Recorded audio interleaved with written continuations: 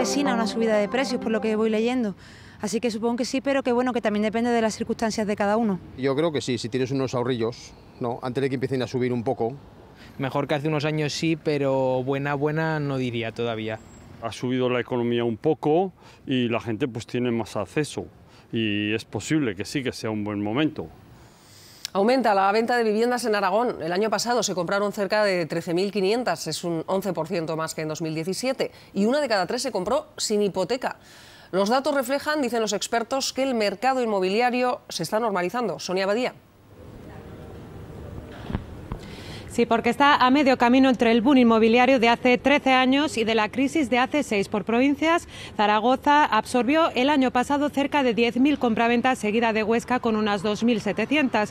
Las viviendas de segunda mano son las que más se compran y para muchos compradores siguen siendo una forma de invertir. Según los expertos, el endeudamiento de los compradores es sano y según la procedencia, más de un 6% de ellos son extranjeros, la mayoría procedentes de Marruecos, Rumanía o China, que deciden asentarse aquí gracias a que consiguen trabajo en nuestra comunidad. Después de los vaivenes, el sector inmobiliario en Aragón parece que goza de buena salud. Un síntoma de ello, en 2018 se vendieron unas 3.000 viviendas nuevas, casi las mismas que las que se construyeron. Esto significa que apenas hay stock, pero hay más.